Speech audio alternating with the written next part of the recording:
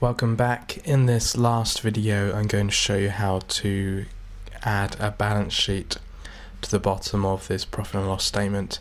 So once again I'm just putting an example business in, but you can put your business name and I'll type in balance sheet.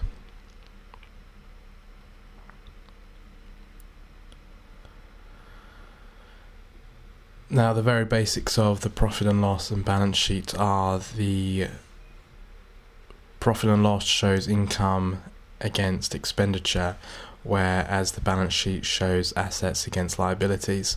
So first of all, let's merge two cells together and drag that down like so.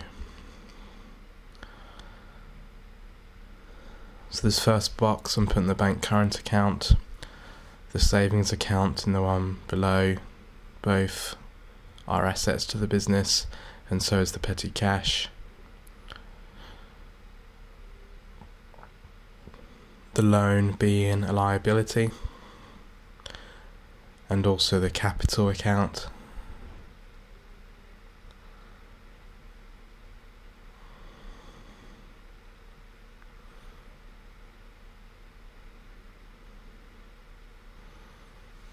Put our pound symbol in, put it in the center.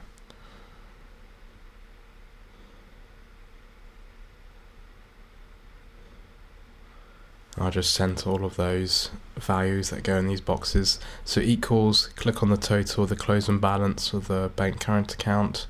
Once again, I'm going to have to delete those last 4 characters.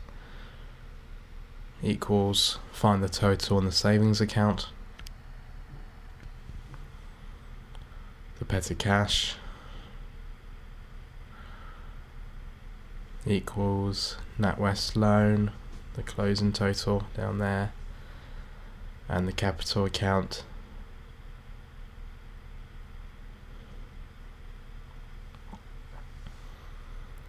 And then we can put in a total down the bottom, so we'll merge the other 2 cells together, and we'll put a formula in to add the total of all the assets and liabilities, or the assets minus the liabilities. Let's get rid of the last 4 characters on all of these, like so. You'll see the values are just appearing, the closing balances which we've selected from the monthly accounts tab are just appearing like so. So equals sum, open bracket, all of the above, close bracket. There we go. And that figure in the total box is the same on the monthly accounts, and that's our assets minus our liabilities.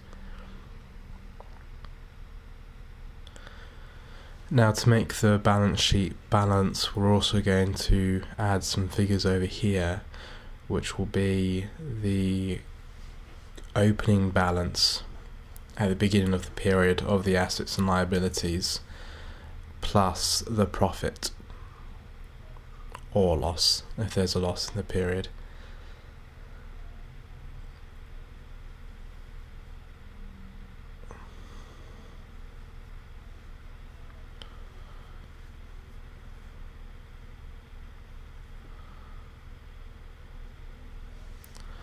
So equals monthly accounts, it's the total, so the opening balances, or the carried forward balances from the previous period, which is 500. Get rid of those last 3 characters. And in the total box, we want the profit plus that balance. And if you look, the figures are the same, 1550, so our balance sheet balances.